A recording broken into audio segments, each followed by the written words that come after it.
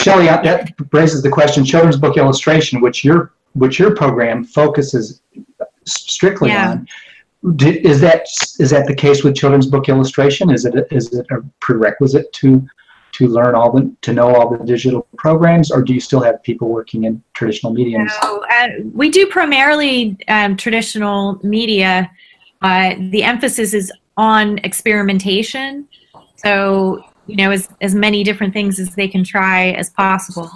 And most of the students do come in with some basic knowledge of technology, and so we encourage them to work together and teach each other. But they also do, like they do a lot of printmaking techniques. We've got an amazing print facility. But there's things like the risograph machine that they learn how to use that and do different printing. And then also we encourage them to play around with Photoshop and how do you emulate the different print techniques. Because what happens a lot of times is they get dependent on the print lab, and then they graduate and they, you know, move away and they don't have access to print facilities anymore. So, you know, I think the printing is really important just in learning basic processes, and it really helps people, especially students who find color difficult. You know, going through the different printmaking techniques really helps you to think about color in different ways. And so I think, you know, it's really, what's that? No, that's really cool. I never thought about. Oh, okay. I didn't know that, because color is a big issue. Yeah, absolutely. You know, just having to limit your palette. And so a lot of times, well, in thinking about the overlapping of color, the transparencies, and yeah, so a lot of times people will finish the course and then they have to kind of think about how do I work now that I don't have access to these facilities. And usually that does come down to Photoshop in some way. But anyway, I should show you some slides. Yay. Slides. Okay, see if I can do this thing. So Cambridge School of Art, it's a historical school in the middle of Cambridge, and it was kind of the first building, and a bunch of other schools popped up around it, and kind of the Anglia-Ruskin University built up. So it's part of Anglia-Ruskin University, but it's the original school that was there. And Ruskin was like a famous British artist, and so a lot of things are named after him in Cambridge. And he's the one who started the Cambridge School of Art. So pretty pictures of Cambridge. Wow. So if you guys want to visit. So obviously there's, you know, history all around with Cambridge University, and there's punters. That's the people on the water, which I still haven't done yet, but I hear is really fun. And so this is actually the Ruskin building. Martin Salisbury is the guy who started the program in 2001, and it was the first that was specifically for children's book illustration. So at least in Europe, and I think probably the world, but he ran it until I took over for him this year, and he still is there teaching, but he wanted to semi-retire, so he's working half-time now. But this is the view from his window in his office. And this is the Ruskin Gallery, so that's the inside. So there's lots of shows there that are fun and exciting. This is our main studio, and so you can see there's it's really an international program. People come from all over the world, and there's right now I think there's only 3 Americans there taking the course, but they have offer full-time and part-time, and so most of the international students do full-time because they need to for their visas. And then the part-time is usually people who are either UK or EU, and so they're just there once a week, and they're usually you know, have families or live in other places. So we have like one woman who flies in from the Netherlands every week for the one day, and a woman who comes in from Northern Ireland. She flies down once a week as well. So we have the figure drawing room, and so there's classes a couple times a week that are free, and you just pop in and draw. This is a part of the print facilities. It's like a tenth of it, but they've got all of these fantastic old presses and like every printing process you can imagine, and they have this amazing letterpress facility as well. We also have the 3D lab where you could go in there and you could laser cut, you know, if you wanted to design your own type, you could laser cut it and mount it on wood and then go into the letterpress lab and print your own type, which I haven't done yet. But wow. I know. So just a couple of the famous historical alumni, Edward Bawden, who's like a really big name in the UK, was a student there, and Ronald Searle. And oh, wow. This is a picture of Ronald Searle when he was a student. This is him in his room, just hanging out. I don't think our students are this laid back anymore, but... Well, he's wearing a tie. But sandals, though. He's wearing sandals. Yeah. On the bed. By the skull. With his tea. There's his afternoon tea. And he's got a little doll with him, too. I don't know if you can see that on the other pillow. Oh, little. Is it Sailor? Yeah, it looks like it, right? Just him and his doll having some tea. Anyway, so this is Pink Floyd. They were actually art students there, and when they formed their band. And so my predecessor, Martin Salisbury, where his office is, it's on a balcony, and it overlooks the room where Pink Floyd had their first gig. So that's kind of fun. When I walk through, I think, oh, Pink Floyd was here. And then Quentin Blake, he's not an alum, but he has supported the school a lot over the years, and he comes and he does talks at the school. Oh, wow. And this is him, his drawing of Ruskin, who, you know, was the one who started the school.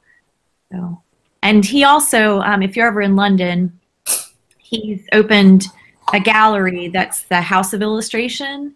And so they put on, it's just constant illustration exhibitions, and it's really great. And we try to steer our students there, and I've been discussing partnerships with them as well. So I threw in some slides of just our the teachers on the course, so you can see who's there. So this was some of Martin's work from a long time ago, because he started as a children's book illustrator, but then recently he does a lot more just writing about children's books. Katerina Mihalasu. Yeah. She's kind of our resident expert on anthropomorphic animals. So she's a doctor. She did her PhD on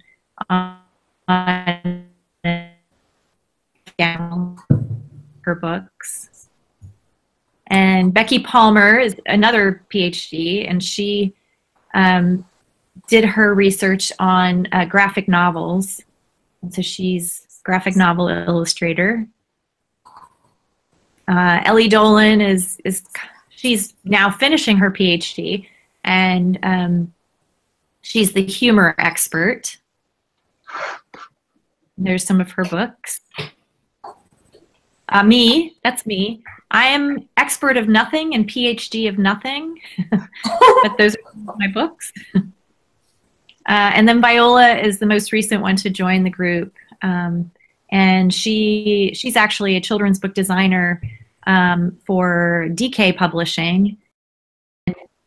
She just finished actually taking the course, so she just graduated, but she's amazing. She's got actually 3 master's degrees. She's, I think, a junkie, an education junkie.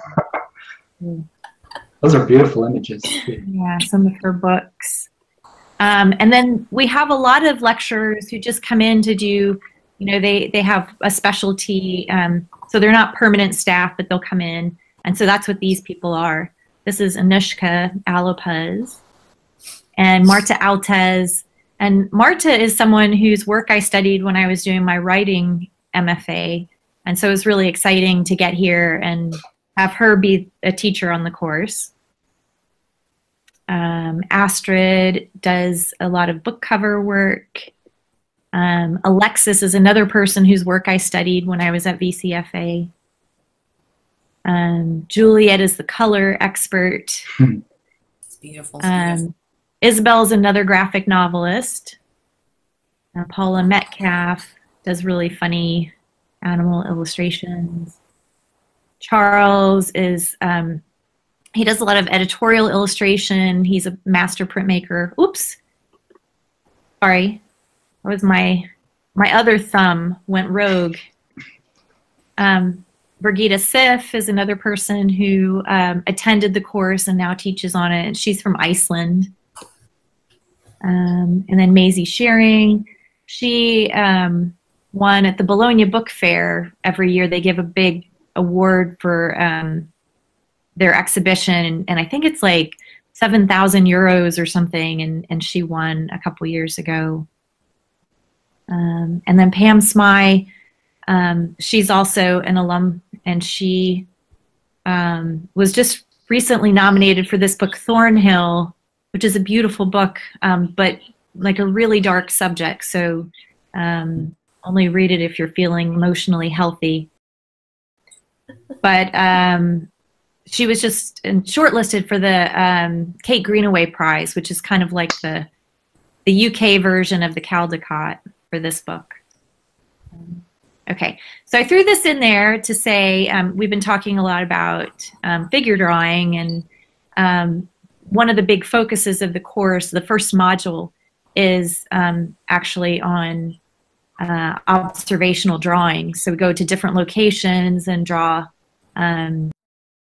We do workshops on color and tone and that sort of thing too, but you're mainly filling up as many sketchbooks as you can, just doing observational drawing, and then feeding that into your imagery. So this was an example, a student example of how they started by drawing different dancers, and then they used those same poses to start drawing their characters in those positions, and then created a sequence that was. So even though it's illustration, it's based on observational drawing. And then this is another example. Is this one of your students? Marta Altez. One of my students, but she's actually the one who I said I studied her work when I was in grad school. But she did this while she was on the course. Wow. And so, yeah, this was in her second module, which is sequential imagery. And so she was creating this all based on figures that she drew when she was in the first module, which was the observation module. Those are amazing. Yeah, even though it's like really graphic and illustrative, it's based on observational drawing. Okay, so when the students finish, it's a 1.5 years for full-time students and 2.5 years for part-time students.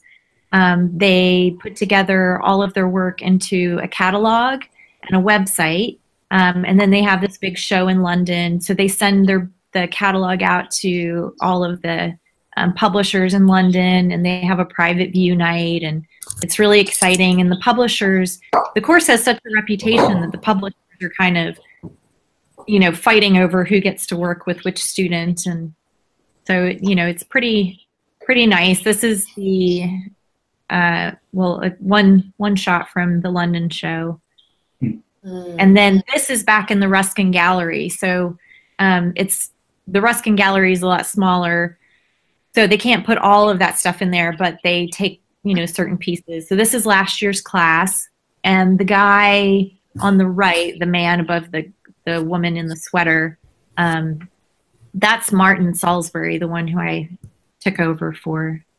In case you wanted to see what he looks like, that's him. Mm-hmm. I was expecting somebody much more elderly. He doesn't look elderly at all. I will tell him you said so. Okay, so this is the Bologna stand. So at the Bologna Book Fair every year, the students, well, okay. So I'm going to back up for a second. The London show is something that the students actually do as an optional activity. So it's not part of the course. So it's kind of, you know, the border there of what we were talking about, because, you know, we want the students to do this professional practice, but we don't have room for it actually on the course. So I organized that London show, and I'm doing it for the coming up group right now, but the students actually have input into it. So they're making all of the decisions. If they want to, you know, keep it the same way it has been in the past or make changes, it's up to them. And then they fundraise for it as well and pay for it. So it's not actually part of the course. And so the Bologna stand is a similar thing, where Pam Smye actually puts it all together and runs it, and she takes the work of 80 students. And but they have this booth that's just for our students. And publishers actually make appointments so they can come in and look at the student work. Wow. Yeah. So in the beginning, the students all were going as kind of a class trip, and they were standing in lines to show their work to publishers. And eventually, Pam said, you know what? The publishers really want to see our work. Why are we standing in line? And so she got this booth, and it's pretty incredible. So every student who wants to go, you know, they pay a certain amount, and they have one piece that they put into a group portfolio, and then they all have an individual portfolio, and then they all can submit up to 3 dummy books. And so they'll have 3 copies of each dummy book. Wow. And so this is the front room where just anybody can walk up and look at dummy books. So one of the copies goes here. But then in that back room, there's, I don't know if you can see the boxes, they have all of the dummy books filed away in there. And then there's some shelves that have each person's portfolio filed away, and there's 4 tables. And at each table, there's going to be one teacher, and that teacher's going to sit down with the publisher, and the publisher looks at that portfolio that's got one piece from each student in it, and they flip through all 80 of them and say, I want to see this one, this one, this one, this one. Wow. And yeah, and so there's somebody there that there's a student who's working, and they go grab all of those portfolios off the shelves, and they grab out all the dummy books for those people. And then that publisher, you know, flips through the individual ones, and they pull out the cards if they want to keep them. And there's a scribe at every table. So there's a person who's writing down every single thing that that publisher says. And then later it's getting typed in, and that information is going to every one of those students who's participating. So even if they don't get a call from that publisher, they know if somebody liked their work, or a lot of times the comments are, oh, wow, I really love the color on this, but it's not right for our list.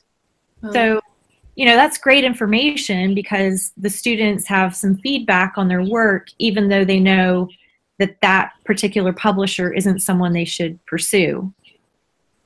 That's amazing. Okay. So organized. I love that. These are publishers from all over the world, right, Shelley? Not just UK, and including US publishers, anybody who's at the Bologna show. And this is where last year I saw, oh, what is her name? Harris? Is that her name? Patty Ann? Yeah, Patty Ann Harris. Patty Ann Harris, yeah. But who I knew from the SCBWI Austin conference, and the Girllustrators were her, you know, helpers while she was there. And I saw her coming out of the booth, and I said, oh, you know, I introduced myself and reminded her I was with the Girllustrators, and she said, you know, oh my gosh, well, for one thing, I love the Girllustrators. But also she said, I never knew about this booth before, and now that I know, I'm going to be here every year. And so, you know, it's really great, because all of these students, it's almost like these teachers become the agents for the week for the students. So even though we don't necessarily have a whole class that's on promoting yourself, this is a really great experience for the ones who participate, and they get to know a lot of people through this. So it kind of is like a professional practice class, even though it's additional to the course. But no one who's not been on the course can actually participate. Can I ask a couple questions when you're... Yeah. About the dummies? Yeah. Are those actual completed interiors? Or, because I see that interiors are totally finished. Are the interiors that finished, or are they mock dummies? Like they're most of them they're actually finishing, because they're completing these as their master stage module, and so they're actually doing them for the course. So most of the time they are finished. Shelley, there's a question from the viewers. Okay. They want to know how they can access this program. So how much can they take one course? How much does it cost? Can I go? Can any of it be done online? You guys can all come. Yeah, it's something that you have to be in Cambridge to do. So there's not really an online component yet. And I don't know what the cost is for out-of-country residents. I know that for EU and UK, it's about £9,000, and that's for the whole course. So no matter whether you take it part-time in 2.5 years or you take it full-time in 1.5 years. So, I mean, I actually think that's pretty reasonable considering what some of the American schools charge. But like I said, I don't know what it is for an American going to that school. Do you have a residency requirement? Like if someone lives there for a year, then they can do they don't have to pay the international cost? That's a good question. I think you would probably have to actually be a resident of the UK, which, is a process. Yeah.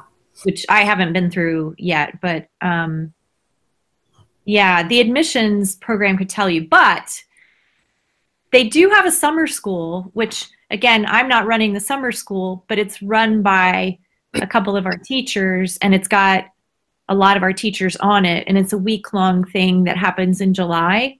And there usually are some Americans there. It's all on picture books, though. So whereas the course is any kind of children's book illustration, the summer school is specifically for picture books.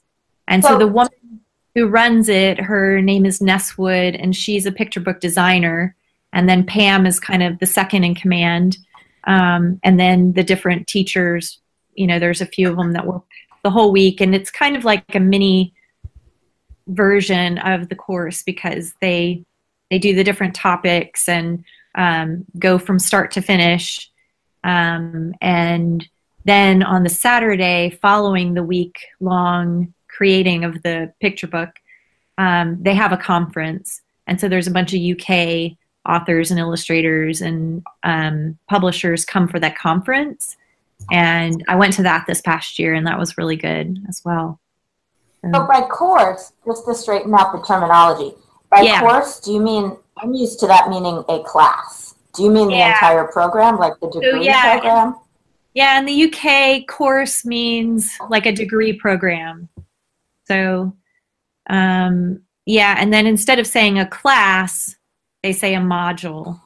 Gotcha. So, yeah. Oh, someone was asking if y'all might offer online classes in the future. Possibly. I guess that's a request. Yeah, I know. I think at least you can try to start anything new, and I've been there for 6 months now. So, but yeah, I think that would be a really great thing to do. And oh, I did want to mention also just a couple of things about UK publishing in general, because this was a big surprise to me when I got here as well. So generally, the for a picture book, they pay a lot less than they do in the US. So think of an figure that, but so a lot of the books on the stand here get sold during that week. So by the end of the week, if you're a publisher with an appointment, you don't get to see as many books, because once they've got a contract on them, they're not going to show them to any more publishers. And so I thought that was pretty incredible too. And then I found out that usually for the UK, they'll get a 2 or 3 book deal, and the fees they'll pay will only be like, I don't know, £5,000 or £6,000, and the person is writing and illustrating, and so that seems kind of ridiculously low to me. Are the royalties higher? No, the royalties are about the same. The difference is that in the UK, because it's such a small market, and I think that's why the prices are low, but they depend a lot on international rights. And so when they sell a book, it's usually not going to be just published in the UK. They're buying the book because they think they can sell it in a lot of other markets. And different publishers have kind of different philosophies on that. Like some of them are, smaller, more artsy kind of publishers, and they just buy it for themselves. But most of the big publishers are buying it because they think they can sell it also in a lot of the other European or Asian markets. So you might get paid, more times for the same book versus one big chunk like in the US. And a lot of the books are sold to the US as well. But I thought that was kind of an interesting difference. And also they've worked very strictly on the self-ended picture book. So it means, page 1 and page 32 are being pasted down. And so, in the US, you usually have 32 pages to create the illustrations. But in the UK, you usually have 12 spreads because you're using pages of the book as end pages. So in that way, it's a little bit less work, although most people would rather have more pages to tell their stories. But those are kind of like the major differences that I've learned since I've been here. Shelley, all those dummy books, are they, like, how finished are they in terms of binding, and do they produce them on campus there in a print lab? Well, different people do different things. I think some people are really into book binding, and so they'll bind their own. A lot of people just send them off and have them printed by one of the online publishers. I'm trying to think of names, but I can't think of any. Book Baby or something like that? Yeah. Things like that where you can just get a few copies printed. And, of course, that means you have to be done soon enough that you can send them off to have them printed. But, yeah, and like I was saying earlier, with being that this is usually part of their actual, work that they're turning in to be graded, they usually do finish the whole series. Unlike when, we make dummy books, typically we're doing all sketches and then just finishing a few finishes to show. Most of these books will be finished all the way through. Is that and true? It's not to say that they're going to be published like that. If they get bought, they're usually being redone anyway. But yeah, is that just because it's through the school that they finish the whole book in advance, or is it if someone were like an individual in the UK submitting a book dummy, would they also submit finished art, or would did publishers accept the sort of the sketch stage that we often submit here in the UK? That's a good question. I don't really know the answer to. I know I heard one of the teachers before telling somebody that, you know, it's good for publishers to be able to see what the whole book looks like. And I was thinking, well, that could be a huge waste of your time. But yeah, because the feedback from the editor is so crucial, and yeah, changes. The fact that so many of these students come out with 2 or 3 book deals, yeah, tells me that they don't necessarily have to see the whole thing finished. Mm-hmm. You know, because they're basing that on one book. So I think it just depends on if they like the work enough. Another thing that we've been talking a lot about is how do we teach these students to write, because there's so much content in the course right now. It's a Master of Arts instead of a Master of Fine Arts, because you know, it's not as long as a Master of Fine Arts course. But you know, so it's a lot packed into a short amount of time, and there's not really room to teach them much about writing. But one of the big comments that we get on the Bologna stand is that people love the illustrations, and a lot of times the writing is really bad. So, you know, you've really got a leg up if you know how to write and illustrate. And, you know, we're presenting these to the publishing world, so we're trying to figure out like how we can go about that. Shelley, that's true. Wait, did I just hear you? Okay, so you said that a lot of the people who present their books at 2 to 3 book deals, but what they're presenting is not well written. Yeah, I mean, I don't know that it's those same people. Okay. Who are getting the book deals, but yeah, there's definitely books, and you know, we definitely hear from publishers that like, oh, I really like this work, but the writing's just not very strong. And I think a lot of that might be that you know, there are a lot of international students who have English as a second language, who, you know, have a harder time just writing in English anyway, and so we're not spending time helping them with their writing, you know. Well, so do you, in your courses that you actually teach, modules that you actually teach, Shelley, how much is writing part of what you are able to instruct them on? So we do have let me okay. Let me get to, well, no, I'll just answer your question. So every module has a small written component, and it's usually some sort of self-evaluation. So they usually have to write a proposal. This is the topic I want to pursue for this module. And then at the end, they'll look back and say, well, you know, this aspect is something that I could have done better, and in the future I'm going to try X, Y, and Z. So it's usually something small like that. Then there's one module that is it's the main written component, and it's the dissertation. But it's also reflexive. So that, you know, they're looking at the work they've done. So what did I struggle with? But they're researching other illustrators, and so they're, you know, it's like a writing, knowing narrative structure, and you know what I mean. So they do have to write, but they have to write in a different way. And oddly enough, we don't mark them on their writing. So we're marking them on the content of the writing, but not the writing itself.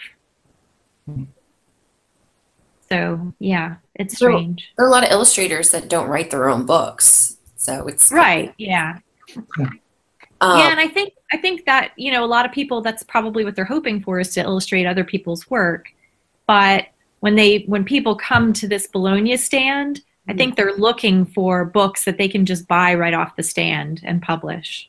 Yeah, that's fascinating. Yeah, it is. Do you have to have a graduate degree in order to take this course? Because it's a master's course, right? Right. Yeah. No, you don't have to.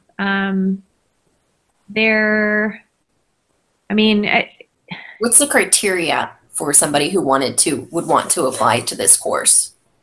So we look at portfolios and, looking for sketchbook work. So both observational drawings and also, kind of the thought process, the creative process. Looking at some finished work. But I think more than drawings shows. So, we've looked who didn't have the strongest drawings, a lot of ideas, and could talk about their ideas, and got really excited listening to them. Sometimes people will come from a different area of the arts, but there's also people that are, lawyers or scientists or whatever, and just have always loved to draw and, decided they want to try this out. So it sounds like you're actually looking at personality as well, just sort of that drive and passion to be a good artist or storyteller. Yes, looking for people who have a lot of drive and ambition to do this, because it is a lot of work in a small amount of time. It's intense. It looks extremely intense. Yeah. So you have more in your slideshow, right? Yeah, I do. So this is a conference. I just wanted to point out that in addition to the school, Cambridge itself has a lot going on. So at Cambridge University, they have a master's and a PhD in children's literature. And so a lot of the books that are written, critical analysis of children's books are coming from Cambridge. It's Homerton College. And so they put on a children's book conference every year. So this was Synergy and Contradiction, but it was a picture book conference. And so our students and I got together and came up with a theme and put on an art show during the conference. And then these are a couple of our teachers that were presenting at the conference. And it was pretty amazing because I don't know if anyone's read like Perry Nodelman's work or Maria Nikolaeva, or different, books about children's books, and all of these people were there. And so it was kind of a little, I was fangirling a little bit, but, and actually in Perry Nodelman's talk, he showed a slide of one of Divya's books. So that was kind of exciting. Divya is a girl illustrator. She does the Little Owl's Night series, Little Owl. Yeah.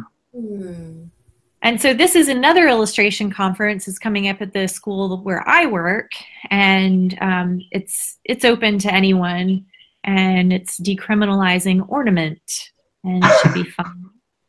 Yeah. And then this is just some examples of some of our graduates and seeing their work on Twitter. We do have a Twitter feed that I run kind of sporadically, and so I often tweet a lot of our alumni stuff. What's your handle for the Twitter? It's Anglia.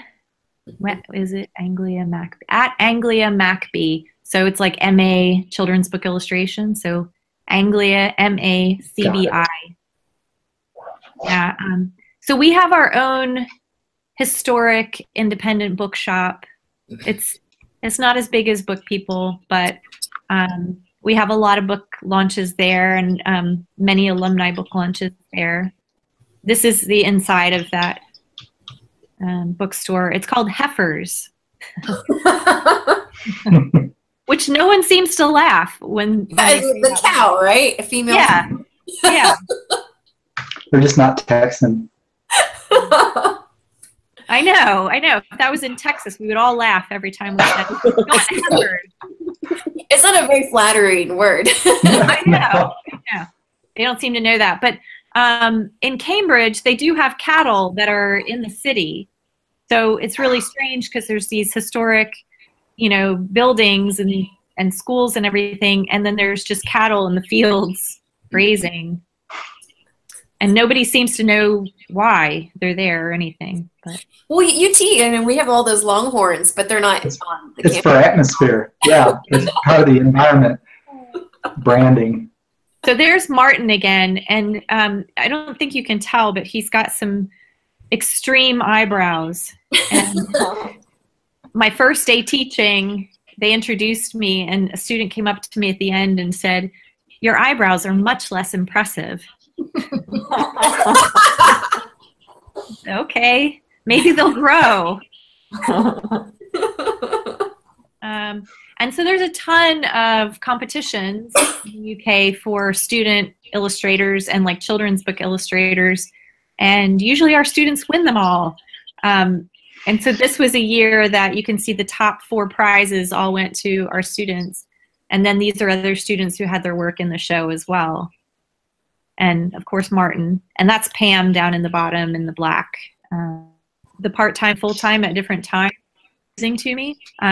But so you start with observation and experiment, just trying lots of different media, learning printmaking, going to different locations to draw, and learning to draw the figure and the figure in space. And then sequential image is all, well, about sequential image. So you're choosing a sequence, and it's supposed to be inspired by something you've done in your observation module. And then the next module is diploma project. So that's the first time that you're actually thinking about children and, you know, actually illustrating for a specific audience and gearing your work to that audience. And so sometimes the students will have side projects there. So they'll create a couple of different projects over that module. And then the diploma review, that is the one that is the dissertation. So you're looking back at diploma project and seeing, you know, what went wrong or what did I struggle with? And then, you know, say it's color. You're researching how other people have approached color and, you know, writing a 6,000 word essay about that. So hopefully you come out the other side of that and you're an expert on color. And then master stage is a double module, and that's basically just, you know, building your portfolio and coming up with lots of different projects. And that's what you're going to end up showing at the show in London, and then taking to Bologna with you. And a lot of those do get published, which is really exciting. And I did meet someone at an SCBWI event a couple weeks ago who had done the summer school. So she just did the week. And she said, "Hey, tell Ness and Pam that my book's getting published." I was like, wow, that's amazing. You know, you do a book in a week. And it took her a couple years, but it's getting published now. So that was pretty exciting. So let me see. This is my last slide.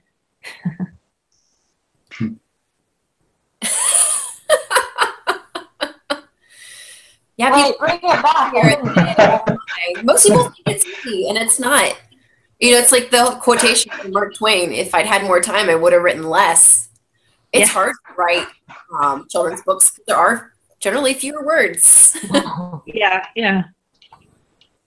And most of them pull through pictures. I had a question actually on the course itself. Do the students get a lot of time one-on-one with the teachers and staff? They do. And in the beginning, there's more teaching, and everybody gets maybe like a 15 or 20-minute individual tutorial each time they're in. Mm-hmm. And then as you move through the course, the idea is that it gets more independent. And so by the end, you're just having those individual tutorials. Mm-hmm. But also, you're supposed to be, you know, forming the group within the class, you know, your colleagues. So you still come in for that class time, but the idea is that you're either working independently or you're meeting with your classmates and giving each. All the participants are really impressed, Shelley? They're sort of dumbfounded and they're not coming up with questions because they're just sort of, I think their jaws are hanging open. I have to say, Shelley. I was dumbfounded too. What's that? I want to take this course now. It just seems like a wonderful dream program, Shelley. Yeah, I want to take it too. Maybe you can squeeze it in. Are accommodations provided for students, or is there on-site accommodations for students who wish to pay for it, or? Yeah, there's dorms. I don't, I've never been in one, so I can't attest to how great they are, but I imagine they're typical. Ronald Seals, just look at his photo of, with his flip-flops. Yeah. That's true. I don't know if his room's available. What about scholarship and financial aid for people who can't afford the cost on the outset? Yeah, that's a good question. Again, I don't know the answer to that.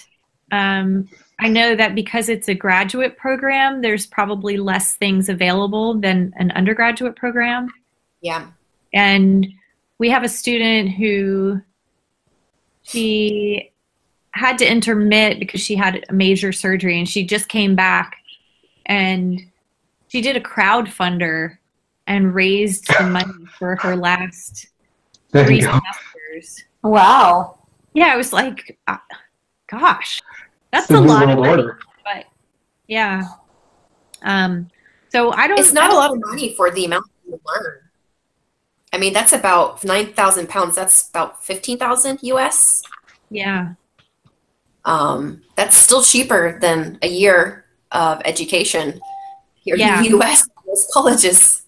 Yeah, exactly. I know I had looked into SCAD prices a while back, and I think crazy.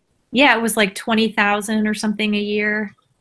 Yeah, if you don't live on campus, if you want to live in the dorms, it's about twice that.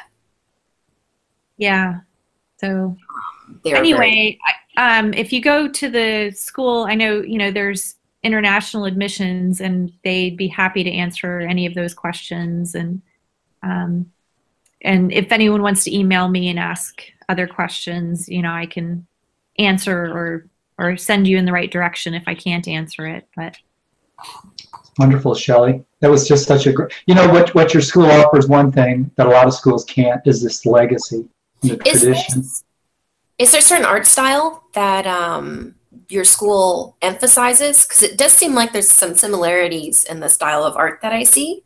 Or is it kind of just totally based upon, you don't really pick upon style, or is it just kind of merits? Because I don't know how quite. I think kind of a general UK thing is that the illustration style is a lot looser. That's just something that I've noticed there. And then I think because there's so much printmaking going on, I think that kind of influences it as well. Mm-hmm. So a lot of work has a more limited palette. But no, there's not a particular, I mean, we're not even really supposed to say the word style. Martin would freak out if he heard me saying that. But we talk about visual language, and the students doing all of that observational drawing, and in the beginning is supposed to be developing their own. And that's the way I was trained as well at the School of Visual Arts. It was really based on observational drawing and trying to develop, your own way of approaching the subject and feeding that into your illustration. Did teachers help students to sort of develop their technique as far as the tools they use and palette? Yeah, absolutely. Yeah. Okay. So, shall we talk about art now?